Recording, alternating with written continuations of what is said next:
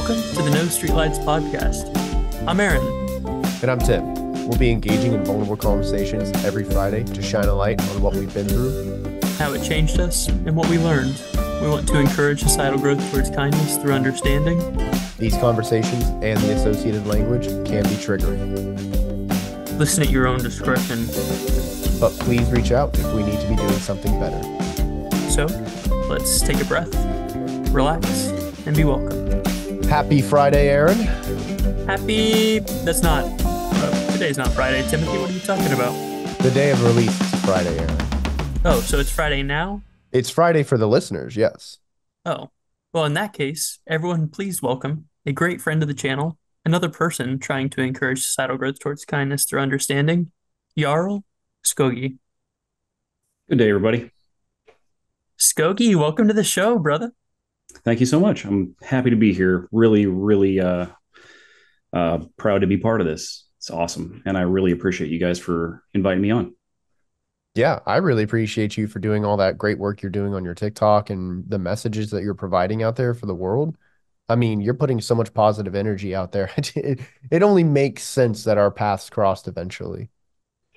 I definitely appreciate that. It's been a long path for me to get to where I am, and I'm more than happy to share everything I can about what got me to where I am. So personally, I'm sorry it took us this long to make this collab happen. But now that it's here, do you mind telling the people a little bit about your story or what you're pursuing? Absolutely. In order to discuss where I've arrived, it's difficult to not discuss where I've been, of course. I would call my upbringing troubled, not horrible, not the worst, not anything of that nature. However, a difficulty in kind of gelling with the society of youth was always evident. Scholastically, I struggled. Socially, I struggled. My divergent thinking put a target on my back. So unfortunately, that led down some paths that weren't so healthy. It also led me to places where mentally I was not exactly the most positive person. It took a very long time and a lot of different instances and issues before I was able to finally start confronting the parts of myself that I knew were not where I wanted to be. So at the age of about 38, I had my first counseling session when I determined that my use of alcohol had gotten a little bit too far into the realm of potential alcoholism. I was able to stop myself before anything terrible happened, and I'm thankful for that. However, there was some damage done. And to undo that damage, various schools of thought were explored. Of course, like I said, I started doing counseling, started discussing with professionals about exactly how I needed to tackle certain aspects of my personality. And I had resolved in myself to begin pursuing a more positive frame of mind. And when you've been born, bred, and beaten into pessimism, it's very difficult to pry your mind away from that type of thinking. My determination was, it's hard for me to be positive about myself, so I'm going to be positive to others instead. That came fairly easily. So the TikTok channel kind of evolved. It started out with me just doing stuff for fun and kind of making jokes, which I still occasionally do a skit or make a joke or whatever the case is. But by and large now, it serves for me to use that platform to spread that positive message to others.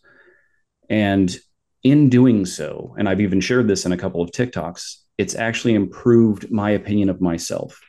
I'm able to look at myself with much kinder eyes because I've purveyed that emotion. I've purveyed that positivity to others. So in a nutshell, I suppose that's how I got to where I am. That's absolutely beautiful. And I'm sure a lot of the listeners right now are hearing us refer to you as Jarl, which your TikTok is at Jarl Skoggi. Am I correct? Correct. Perfect. And we'll make sure there's a link down below. But I do think the name Jarl fits you perfectly because you are a king in your own domain here. Before we continue on with the episode, I do want to give our listeners a little bit of a heads up. If you are listening to us on an audio podcast format, media consumption location, such as Spotify, Apple, iHeartMedia, or iHeartRadio, Mhm. Pandora, I don't know. I think we can play on Samsung refrigerators as well, um, and probably something with Amazon. If you're listening to us there, we really appreciate it if you would subscribe and keep updated with whenever we drop a new episode, which, surprise, surprise, is every Friday. And if you are interested, we are also in video format. You can find us on YouTube, No Streetlights Podcast. You can look us up very simply. The links are down below. If you do feel so inclined, subscribe to the channel and you can find video format of our episodes there. I think that is the only plugs I really have at this time. So I think I want to find out a little bit more about you, Jarl. Absolutely. One of the things that I thought was most surprising in my pursuit of being a better person and going through the psychological evaluations and the types of analytical sit downs I've had with my counselors. Uh, the determination to be more positive and start doing those things on TikTok and just trying to be less negative actually lent itself to a school of thinking that I wasn't familiar with at the time, but as I started pursuing a higher education recently, because you're 40 years old, why not go back to college? Uh, I found in my psychological studies a term that really kind of made my ears perk up. And as I read through it, it actually made me slightly emotional because I realized, man, I've actually kind of accidentally stumbled upon a method of thinking that is highly promoted in the schools of psychology, and that is what we call unconditional positive regard. And if I may, I'll read kind of verbatim how that sounds or looks. Unconditional positive regard is a set of behaviors, including being genuine, open to experience, transparent, able to listen to others, self disclosing, and empathetic. When we treat ourselves or others with unconditional positive regard, we express understanding and support.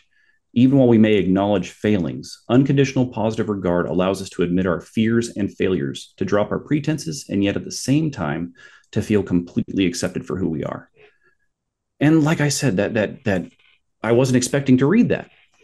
And when I did, I was blown away. I was, wow, I've been doing this.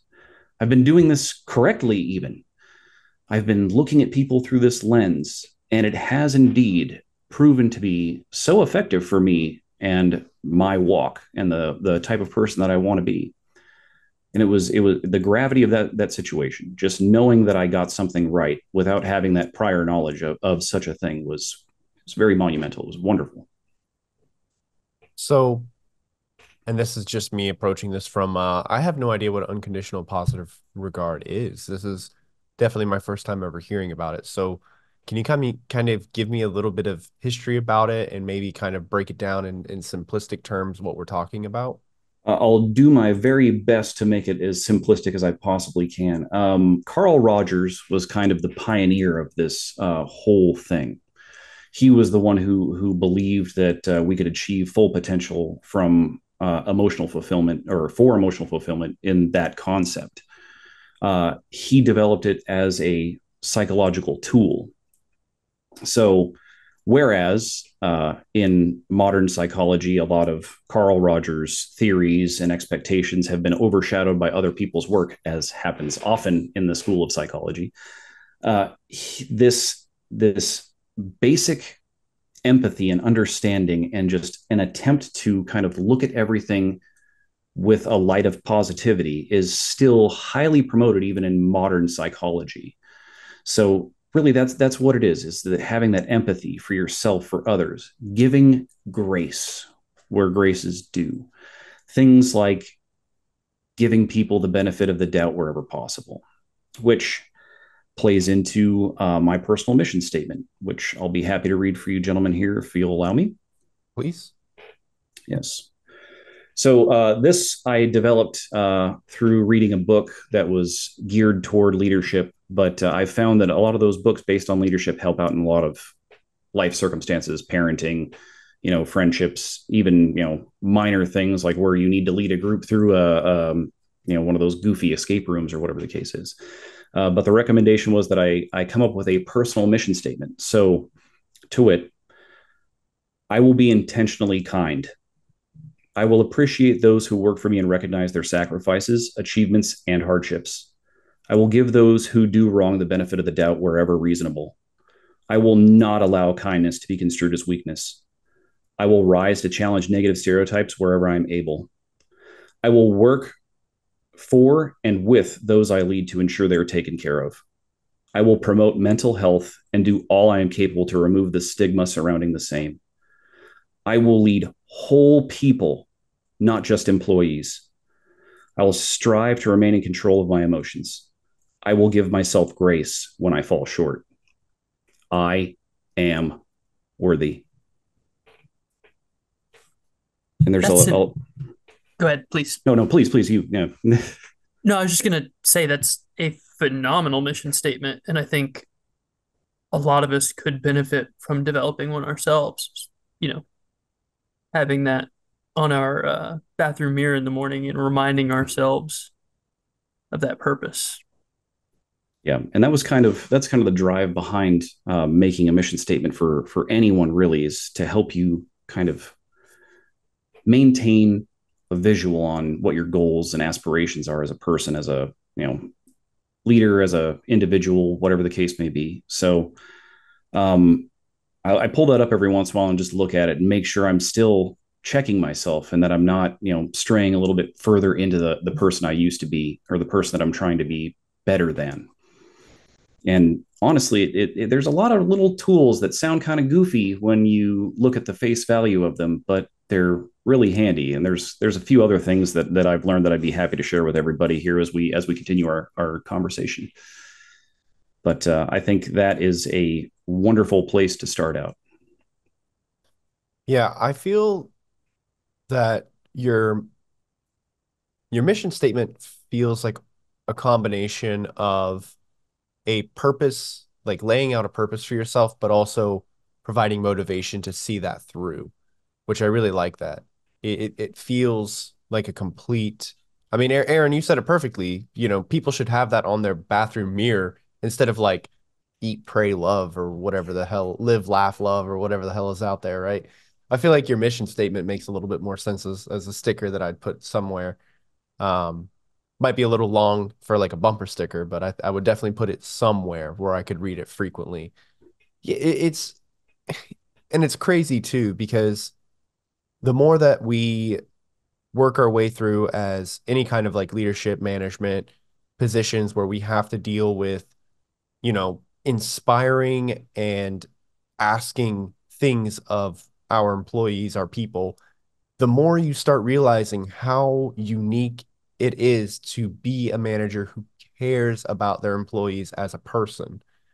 And it blows my mind because I feel like if you are in any kind of leadership position, developing a personal relationship and some kind of rapport with your employees is like step number one. Like if you opened up the manager handbook that is probably buried somewhere on the internet with a bunch of memes covering it, if you open it up, it should be the first line. Build rapport with your employees, treat them like humans. But people have gone so far away from that mentality, and I feel like it's just not it. We're taking multiple steps backwards. Like we're heading back to the 1800s at this point. Come on, guys, this is 2024. How do we not know intuitively to treat people like humans? Yeah, it's a very alarming thing in society throughout any echelon of society, no matter where we talk about whether that's business or even um, the local market or whatever the case may be, ma and pa shops. It's universal, which is extremely sad. And one of the things that I think is really important to do is build that rapport. Hmm. Essentially, think about the kinds of places where that rapport exists. Think about the types of things that you do as a leader that are far more have far more gravity than simply a person that you see for 8 hours every once in a while or every other day or whatever the case may be. I think the finest example of where our leadership should be the strongest is with our children. For those that have children, I believe that the leadership books and things like that I found most useful are 100% applicable because it talks about empathy, leading the whole person. This is a person's life in some way, shape, or form, and we may not be influencing their life 100% of the time, but for those moments where we have their attention and we are to lead them, we should be building that rapport, be building that relationship. And remember, these are whole people. These are not just some abstract. It's not just your employee. It's a person. And those types of empathy are the types of things that I've strived to establish. One thing that the media, quote unquote, I hate saying that because it's so nebulous, Mm. but one of the things that's really driven purchasing and viewership is that antagonistic way of viewing of it's you versus me. Everyone on the outside is some asshole, and even I can't wait till the film Civil War comes to streaming platforms because I have no idea what it's about, but it seems to be rather captivating. But in that same vein, I watch tons of parenting stuff, and I'm fixed. I'm not having kids anytime soon because we have to parent ourselves through things. We have to heal ourselves in that same regard. And one thing that Mr. Chaz says all the time is parents far too often see their kids as giving them a hard time as opposed to having a hard time.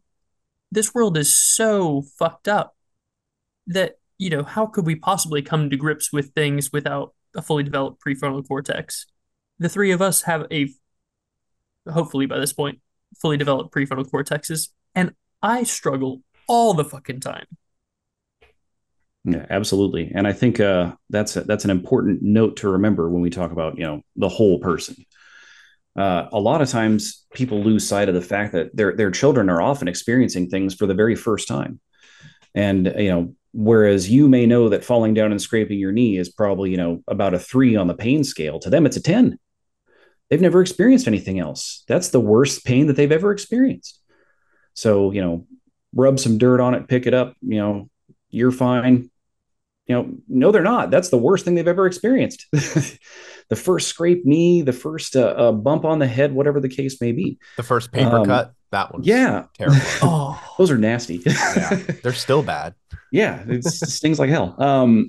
But that's one of those things. And when I talk about the types of things that I've read, it is not only these leadership books. There's also an amazing book with an amazing title. It's called How to Stop Losing Your Shit with Your Kids. And in that, a lot of these topics are covered when we talk about parenting. When we have to look at the world through somebody else's eyes, we have to remember that first person bias. My perspective is not the only perspective. I don't get to be the one to say you should feel like this, you should feel like that. I have to be the one that says I don't understand 100% what you're going through, but I do understand that you're having a hard time, and I'm here to help where I can. And that is kind of that same unconditional positive regard, that same idea of being there, being present, and helping people through whatever their troubles may be, even if for a moment your brain says, "Hey, that's not a big deal. We don't that's small potatoes compared to now." That's where we need to stop and think about this person and their individual perspectives and experiences. It's a difficult place to put yourself a lot of the times, and it takes a lot of practice. And I certainly haven't gotten it perfect yet, but we're trying. And while we're on the topic of children, so in your experiences with practicing unconditional positive regard, how have you felt that's affected your interactions with children, adolescents, or even if you have anybody with mental health issues, do you think it's changed the conversation or how the conversation could go? I absolutely do. The strangest part of me raising my children, my daughter is very much, she's not a whole lot like me as far as a lot of things are concerned. She has my eyes and the hair color I used to have, and a few other minor features. But by and large, she's scholastically brilliant, and just has a very different perspective on the world.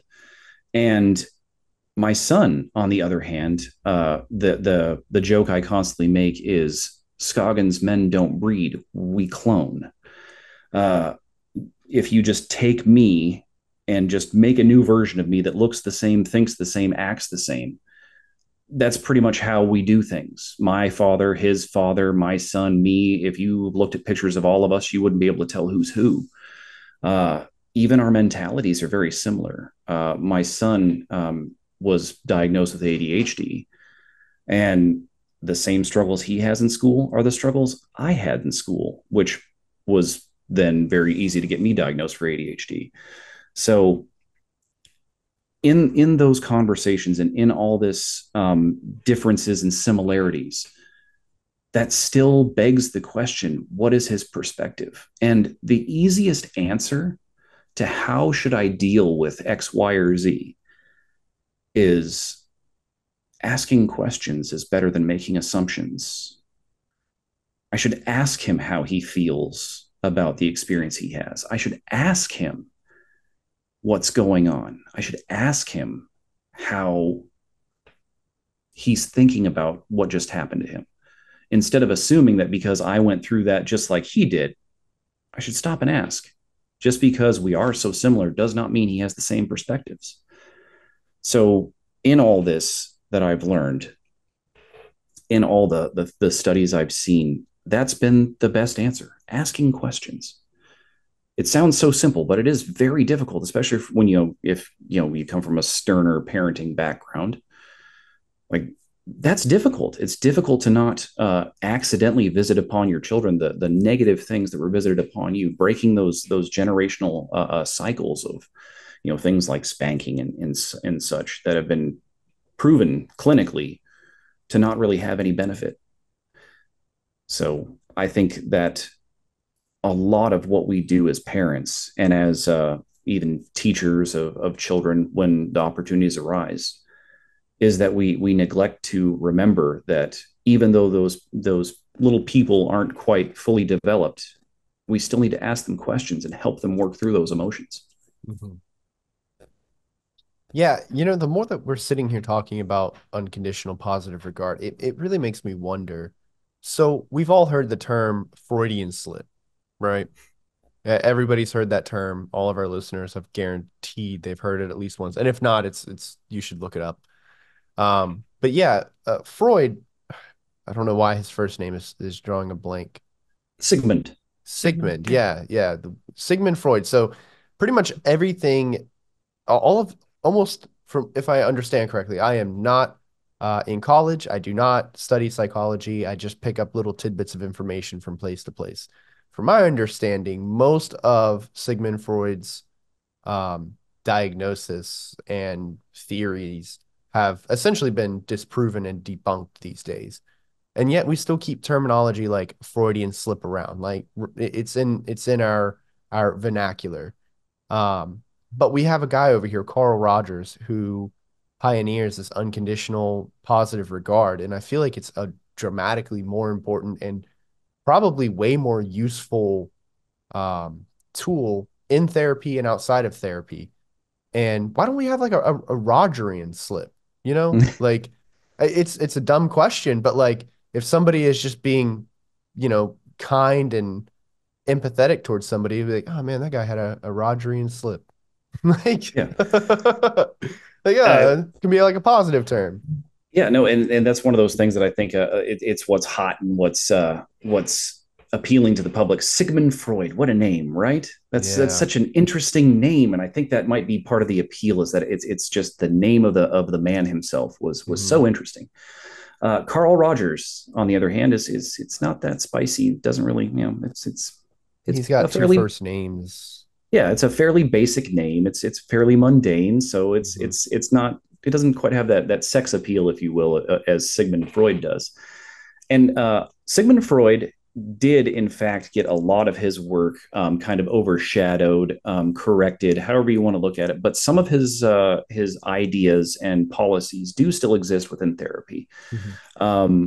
He hasn't been totally 100% debunked. Some of his ideas and theories have, but a lot of it was still there was meat there. Hmm. There was some good stuff mixed in with all the other things. So we do still hold on to some of his ideas, uh, but by and large, I think that's kind of the idea behind what we're talking about is that it's just he's got a really cool name, and it's easy to say that Sigmund Freud, the father of psychology or whatever the case is, even if that's not 100% the case. That's what a lot of people basically feel like is that he is the father of modern psychology, and he did pioneer a lot of the techniques that are still happening in a lot of practices. So Yeah. that's just kind of one of those things where there are people that have done more important work. There are people that have made huge leaps. When we talk about like the big five, the model of our behaviors and things like that, um, those were all pioneered by others, and there have been different schools of thought in psychology and everything like that. But all of that stuff, it's not nearly as popular and out there as the work of Sigmund Freud, which is funny. Which makes sense. And little side note here, the only reason why I mentioned it is because during my relatively brief refresher on unconditional positive regard, I did read that it changed the way therapists interacted with their patients. And sorry, the exact verbiage is something along the lines of, so the therapist-client relationship um, was part of a cure versus like the Freudian view as therapist patient relationship being a means to an end, which I thought was really cool. And I like the fact that we're talking about something that was one of the things that phased out the father of modern psychology. It phased out something that he had looked at and said, "This is how I think it should be." And then Carl Rogers steps up.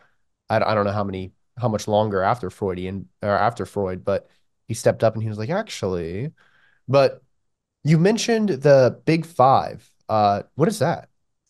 So the big five, also known as the five factors or the five factor model of personality, the principles of which have to do with how we behave as individuals, and it's a categoric kind of thing to kind of put people into a different. I don't want to say boxes. That sounds so final, but it basically gives us ideas as to a person's behavior and where they might come from. So the first one is openness to experience. The second is conscientiousness. Then there's extroversion, agreeableness, and neuroticism. And each of those kind of have their own connotations to what they actually are. And I said first and second and all that stuff, but there really is no order. You can remember the acronym OCEAN, or there's a few other acronyms that you can put to it to help you remember. But basically, like it's looking at those terms on both ends of the spectrum. So, openness to experience or closed off to experiences. That'll be your kind of baseline. Conscientiousness, being a more conscious person or being a not so conscious person. Extroversion or introversion. Agreeableness or disagreeableness if you're a naysayer all the time for fun. Neuroticism is, of course, like when you get into the more like divergent thinking, the disorders and depression, anxiety, those types of things. So those big five are used by psychologists quite a bit to help kind of understand differences in people's behaviors. Hmm. Yeah, I don't think I've ever heard that before, but I'm gonna definitely remember ocean now. I might not remember 100% what it stands for, but I'm definitely going to remember it. Um, and so what is the purpose of it though? Like why do we have this category, the big five personality traits? Like what does that just help us like determine what kind of person somebody is, or is it like what exactly are we doing with it? Yeah, it's just personality models. So it gives psychologists baselines for how people are going to interact with them and with others, and it gives them a rough idea because that's all we really have is rough ideas. It's not supposed to be a concrete thing where like, oh, your extroversion is really high, so you must be a super outgoing person all the time. Like it's a baseline factor that just helps kind of predict some things that may or may not happen. uh, it's not a solid thing. You're not going to be extroverted in every situation. There'll be some situations where that extroversion gets dialed back a bit because just like anybody will tell you, the me that I give to somebody I don't like is not the same me that I give to a friend or a Hmm. family member. It's circumstantial in a lot of regards. Psychologists recognize this, but that five factor model is just kind of a baseline for general behavior. So That that's makes kind of where it sense. lies. Yeah.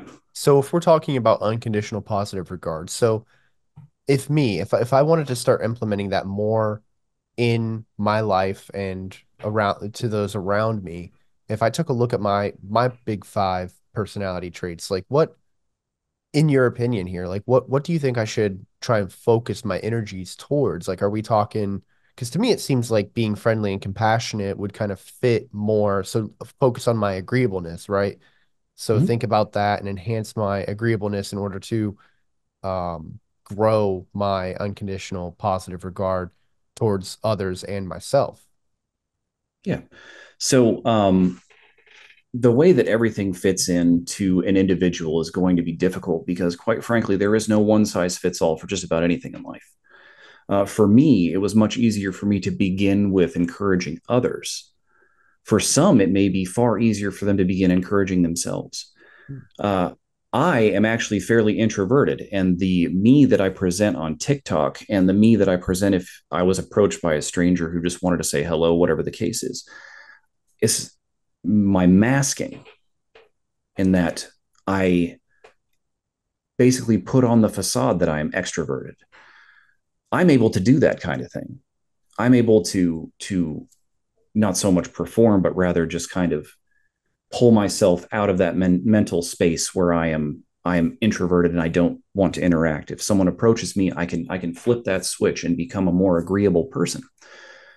But that's me. That's not necessarily anybody else. There might be introverts that are deathly afraid of other interactions, and it may be easier for them to internalize those positive interactions rather than externalize them. And that may be where they need to start. Um, if a person is extroverted, but they're still like, oh, giving people compliments sounds awful funny. I don't want to look in the mirror and tell myself how awesome I am. That sounds weird too.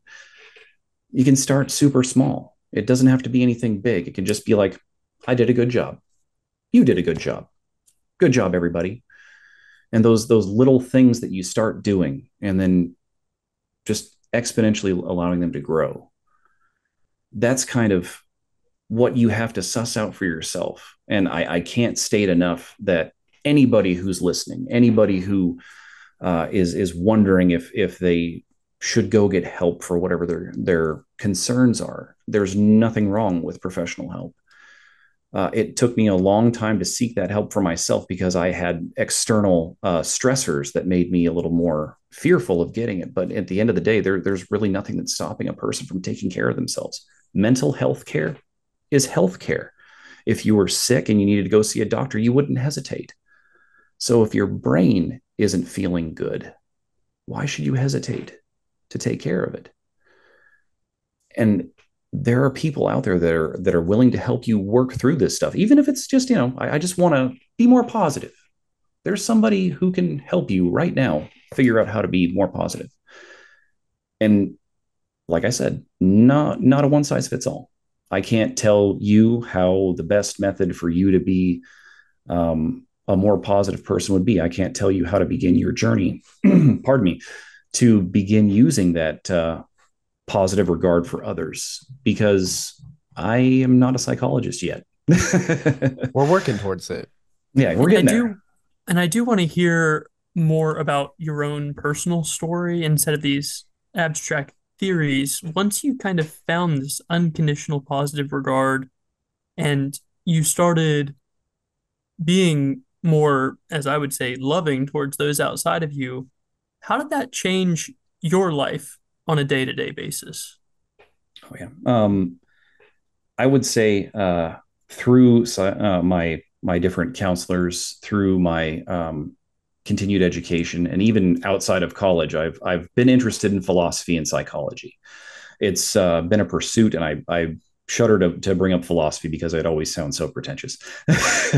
But the truth is that's where the foundation of psychology lies, is with a lot of the ancient Greek philosophers and Stoics and things like that. Which again, I have to recommend that. If you're in a place where you would enjoy reading such things, that you check out Epictetus, you check out Hippocrates, Socrates, Seneca, Marcus Aurelius, all those characters from the ancient Greek realm that kind of fathered a lot of these concepts. But for me, what I ended up doing was the first few times I went to a counselor, they talked to me about just being more positive, which I thought was just silly. It's just silly. I don't need to look at myself in the mirror, and like I just said a few minutes ago, I don't want to look at myself in the mirror and tell myself I'm handsome or I'm good at whatever. Like that just seems so goofy. And that's kind of one of the things that you have to realize. Sure, it is kind of goofy. Why is that a problem? So when I decided that it was much harder for me to be positive with myself, I would start giving others more compliments. That's how I started. That's really where it all kind of began.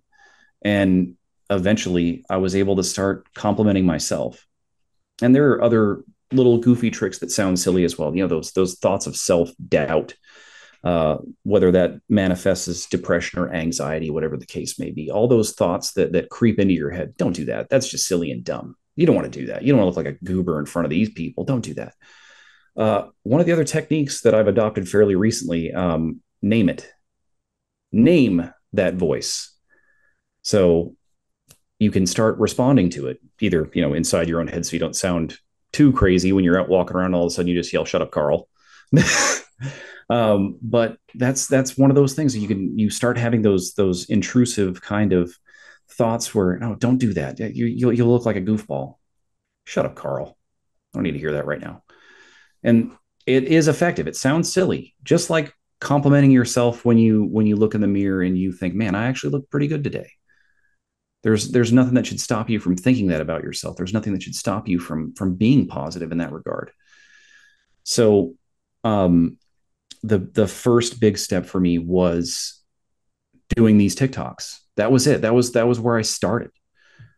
And there's I don't have a huge audience or anything. I'm not going to sit here and pretend I have millions of followers or anything. There's a few hundred people, which is more than I ever expected, because I was just getting on there to be goofy initially, and then fostered some doggies, did that for a little bit, and then I started kind of really looking at what I can do to initiate these more positive thoughts.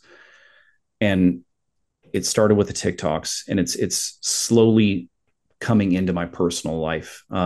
It wasn't very long ago that I actually looked in the mirror and saw myself, and I was like, "Fuck yeah, dude! Look at you, you've come so far." And in that moment, that feeling of just like, "Wow, I really believe that about myself." After being a pessimist for my whole life, I honestly believe that I'm getting closer to where I want to be. And it took a while. It wasn't instantaneous, because all the good work never is instantaneous. All the positive stuff, there is no quick fix. There is no instant change my mind into a more reflective and positive person.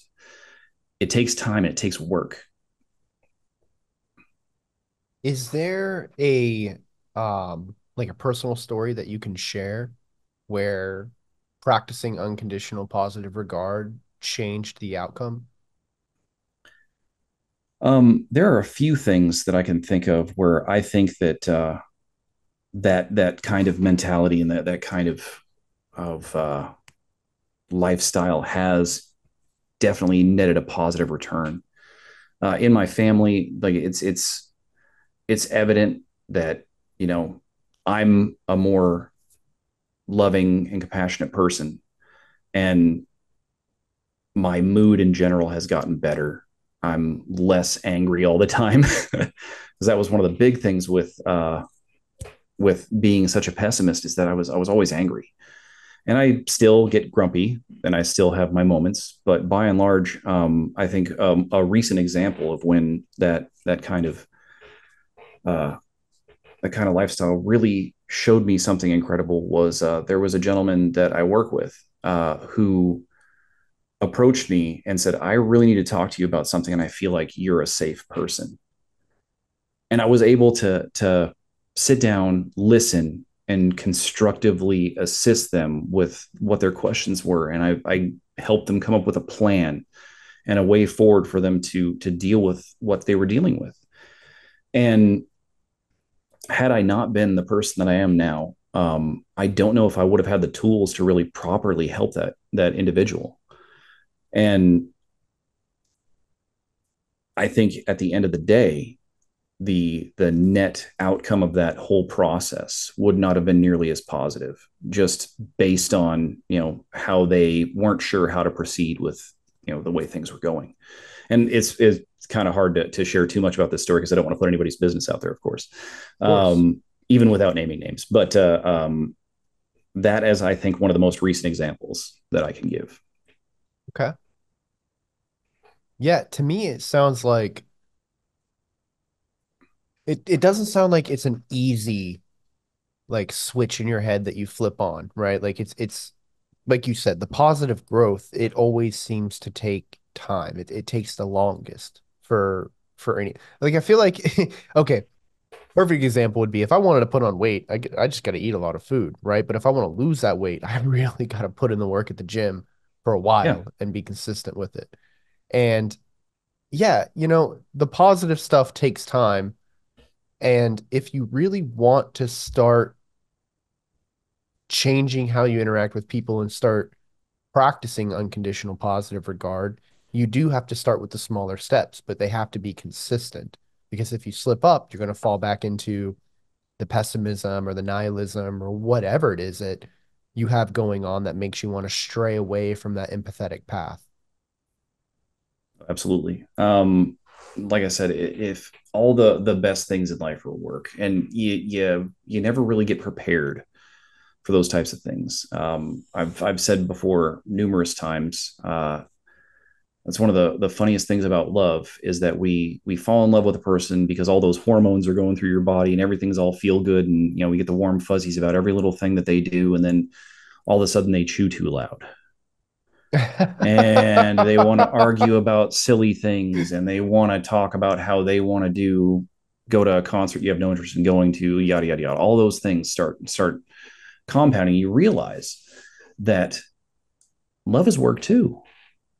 And it's not just the warm fuzzies all the time. Like I wake up and I have to choose every day that I love my wife. I have to wake up every day and choose her over everybody else. And that type of mentality, that also takes work, that type of thing. And that's something that a lot of folks aren't prepared for. And just like that, just like love, just like, being a better, more positive person, everything that's worth doing takes work. And it's unfortunate that there is no, button I can push to just have nothing but the warm fuzzies again. It's unfortunate that I can't just push a button and flip my pessimism into optimism. But those struggles are character building, and they lead way to a more permanent fixture in your life because you've worked so hard at it. And a lot of the things that don't take any work in our life, we take for granted. Mhm. So when we have to work for things, I feel that it actually makes a more positive impact on our lives and the lives of others. That is one thing that we're kind of realizing collectively is for our generation, we would always congratulate people on accomplishments, on the end result, on, well, I can't say that another way because it's That's just the it. result. But Yeah. uh, we're learning that we need to fall in love with the process and the effort. It's not good job. It's wow, you tried really hard. Good job with that. Like I know that that's difficult. So I've been following your physical transformation for the past 4 years now. And it does seem as though you're falling in love with that process. You're saying, I am working so hard all the time, and that's what I'm proud of. I'm Yeah, not proud of the scale. I'm not proud of the numbers on bench or whatever. I'm proud of the effort I'm putting in. absolutely. And that's another one of those things. Like when we talk about the positive regard, is that uh, I have to remind myself, this isn't about putting up the numbers. That's cool. That's fun, but it's about being stronger, being physically in good health. And I know that, I don't even know what my maxes are for anything. Like I lift. That's what I actually like lifting now. Like it started out just like this is a chore, this is something I have to do just to be in good shape. But I don't know what my max is for any of my workouts. I have a rough idea, but I don't test max because I know once I make it about that, it's going to be really hard for me to not be obsessive about it. It's not about the end result. It's about the journey, and the way that we get there is far more important than the end result in a lot of regards. Do I want to put up more weight when I sit on the bench? Absolutely. Do I need to? No. I just want to be strong. I want to be, the best version of myself. That's all it is. And the best version of myself today will be a stepping stone to who I am tomorrow. And that's the kind of thing that I try really hard to keep sight of, is that progress today is progress toward who I eventually want to become. And even then, as I progress, I can always do better. So eventually, the goals that I had yesterday will be memories, and I'll be into a new goal or better thought processes or whatever the case is. And there's a lot of people out there that'll talk about fitness in the regard of like, oh, hey, well, if you're depressed, you go for a walk, you go lift, and like, sure, that stuff helps. It's always helpful. It's good to be in good shape. It's good to be healthy. It's good to have a more positive body image about yourself. All those wonderful things, and that's not the whole thing though. I kind of liken it to that same deal. Is that that's part of the process. It's part of it. That's not the whole process. So the physical fitness originally started as part of my journey to being more mentally healthy as well. Where it was like, this is a routine, this is something I can settle into, this is something I can focus on instead of the pessimism or the anger or the whatever the case is. And then we get into the parts where we start exploring the more psychological aspects of it. Okay, well, I'm ADHD. Okay, well, is that a contributor to the anxiety, or is it the cause of the anxiety? And we start doing things like, oh, maybe it's time to start getting on pills. And when my current counselor suggested it, I was like, I don't know if I want to do that. Like, I'm not totally opposed to being on medicine, but there's a lot of factors in my life where I'm not sure how that's going to work out. Like, okay, well, here's the number to the psychologist anyway. Give him a call and talk to him. And here I am on ADHD medicine, and my anxiety is better. My sleep patterns are better. Everything's getting so much better. And it's because the process has led me to this end of the physical fitness is great. The unconditional positive regard is great. The pills are working. Everything has come together, and it's created the whole package of who I'm becoming. I'm still not done yet, but the progress is definitely evident, and that's exciting to me. Yeah, I feel like growth never actually stops. Like there's no perfect Jarl, like you're not ever gonna reach that, top of the mountain just to start your decline. But I do think every day that you try to be the best version of yourself is your top of the mountain moment. Every day you get to be the best you. And if that means you're better than you were yesterday, or maybe you're having a harder day today than you did yesterday, you're still being the best you, right? Growth doesn't have an end point, but the closest thing to it would be to live every day as if you are at your best. I think that's kind of how I view it. But there was something that you said a couple minutes ago that really struck a chord with me. And it was when you're talking about how relationships are tough and every day you have to choose to wake up to love your wife. What really struck me with that is we had a conversation with a wonderful man named Mike, with a podcast called Mike's Recovery podcast. is fucking awesome. Recovery is fucking awesome. I don't know why I was Great thinking title. we're not or you're We're not not fucked fucked. podcast. Yeah, Yeah, I was getting them Alexa. mixed up. But recovery is fucking awesome, and he's 15 years sober. Um, but one thing that he told us during that conversation that stuck out to me then was that every day he chooses to wake up and fight his demons. And to me, every time I hear something like that, it just reminds me that growth is a choice. You have to choose growth when you wake up, whether that's going to be in the form of I'm choosing to love my wife, whether that's in the form of I'm choosing to stay sober, whether that's in the form of waking up to be your best self and choosing that. You have to choose growth. You can't wake up and say, I'm just going to do what I did yesterday. And I'm guilty of that. I am so guilty of waking up being like, I'm just going to do what I did yesterday and get through today. I woke up one day and I just wanted to go straight to bed, straight right back to sleep. I was like, fuck, I don't want to do this today.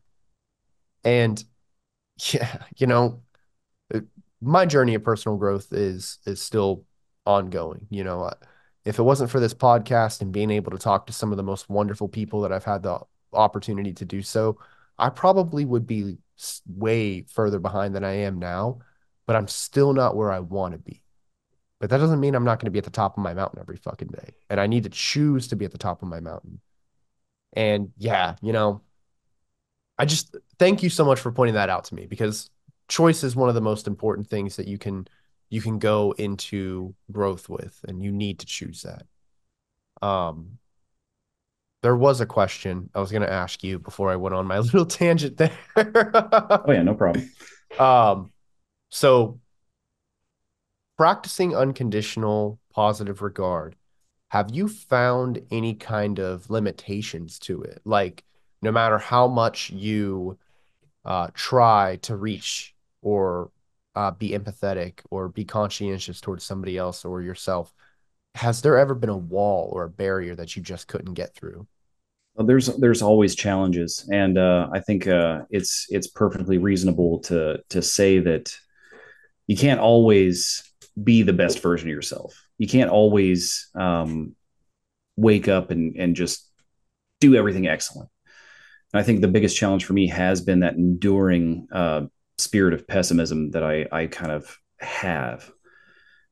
And a lot of the time when I'm struggling to be empathetic or I'm struggling to be a little more observant of other people's limitations and things like that, I do have that hard time of just remembering that I can't allow that more egocentric part of me to take over. I can't allow that first person bias to sneak in, because no matter how much we try and be empathetic and positive, there's always those intrusive thoughts. Like I was saying earlier, we can't eliminate those altogether, and that's where that grace comes in. That's where we look at that whole idea of giving ourselves grace when we fall short. That's a really important thing. There was a lot of different conversations I've had with my counselors where, give yourself grace. You're gonna mess it up every once in a while, and that's okay. Sometimes the best we can do is just go right back to bed. Sometimes the best we can do is just sit on the couch and breathe. And that's okay. You can do that because that's the heart of the positive regard. That's Yeah. where it is. You can admit your failings. Yeah. You can admit that you've fallen short, and that's okay because that's the grace that you have to give yourself, Mhm. and it's the grace that I hope to give others as well. You can't just say that every day I'm going to be nothing but sunshine and rainbows, start to finish, because I'm going to wake up and I'm going to step on my dog's paw and think I'm a garbage person for doing that, right? It's going to happen. And then I have to remember something. You spoke earlier about, every day's a new day. Well, how about every moment's a new moment? How about every minute's a new minute? Every hour is a new hour. And the negative thing that occurred in the past is already in the past. So, those types of things, those realities, those types of encouraging, graceful thoughts are what we have to plug in to stop those leaks in our psychological, detriment. Do you happen to have any advice for how somebody can go about looking at life in that manner? So this way they can start practicing their own version of personal growth and unconditional positive regard. The biggest thing that I can ever offer is, like, if you're struggling, please see somebody. Like, I've been in situations where people have bottled up their emotions, bottled up their anger, their frustration, their sadness, and I've seen the worst in those scenarios in a few regards. And that to me is one of the saddest things, is that because of the stigmas in society, because of the things that other people have told their children, or the things that friends have, maybe unknowingly visited upon their companions, folks haven't gotten to get the help they need. And I want to stress that if you're struggling, you need to go talk to somebody. There's nothing wrong with it. Apart from that, the best advice that I personally can give as an amateur psychology major, is start small. Start small, and don't overdo it. If it's too much, then it's too much, and that's okay. And like I'm saying, start small, give yourself grace. Those are the two best pieces of advice. Like, there's really not much else I can say, without having to sit down with somebody and really get to know them. It takes that level of understanding and empathy to really be able to say, I think the way you are, maybe doing this would be helpful. But that's really a conversation that I would encourage people to have with a counselor, with a therapist, a psychologist, whatever the case may be. Um, Hotlines would be more helpful than nothing. But yeah, all those resources are out there, and I know, the medical industry being what it is and insurance being what it is, maybe it's not an option for everybody. But worst case scenario, talk to your friends and family, find an understanding person, a kind ear, somebody who will give you that grace in return. If you can't provide grace for yourself, find somebody who will. Those are my best pieces of advice I can offer as far as it's concerned. I do think this is a perfect opportunity for me to mention to any of our listeners and viewers out there. If you do have a hard time figuring out exactly how you want to get started on your mental health journey, you can always check down below in our description. We do have a link for betterhelp.com/NSLP. It's an online tool that you can utilize to get connected to a therapist at your needs, and then they're going to be able to assist you, and you'll be able to actually talk to somebody. I fully support anybody trying to seek counseling and wanting to sit down and talk to somebody. If betterhelp.com/NSLP is outside of your price range, you don't have insurance, whatever it may be, hit up Aaron and I. Just send us an email or a message on Instagram, or even Jarl here, I'm sure wouldn't mind, listening to your story and shooting you a message back or something and providing some words of encouragement. But just please reach out, because I really do think the world is full of so many difficult experiences. If you continue to try and handle those thinking that you can do it on your own, think again. Sure, we can each handle situations as they come on our own, but I don't know where I would be in my life with the challenges I've faced without my friends, without my wife, without the people that I love and I know who are around me. And I have to assume that my experiences in life are similar to everyone else's, at least in terms of severity and how they affect me. So please reach out. That's 100% echoing Jarl here. He's the king of this domain here. And, I just love hearing what he has to say. So thank you for that advice, Jarl. Absolutely.